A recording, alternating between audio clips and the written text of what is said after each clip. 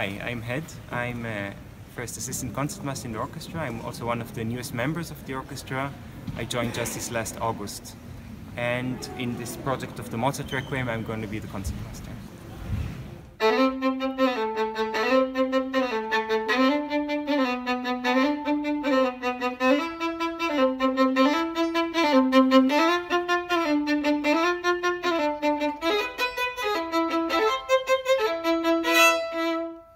You could write, I think, a book about the role of the concertmaster, and so I think that's something that we always need to discover. How does it work? How do you play in a group? Also, in general, it's amazing in orchestra that, of course, during the rehearsal, very few things are said, but each one of the players has to be very, very open, and some people say have huge antennas. So you need to listen to the other players, you need to look at the conductor, you need to see whether everyone is playing at the same part of the bow and which string are we playing on at the moment, listen to the other groups.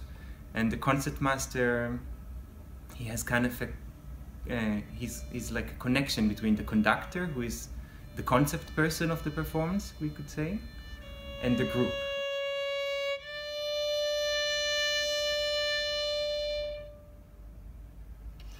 So we will be rehearsing for this, and we hope to see you there in the Duelen playing the Mozart Requiem.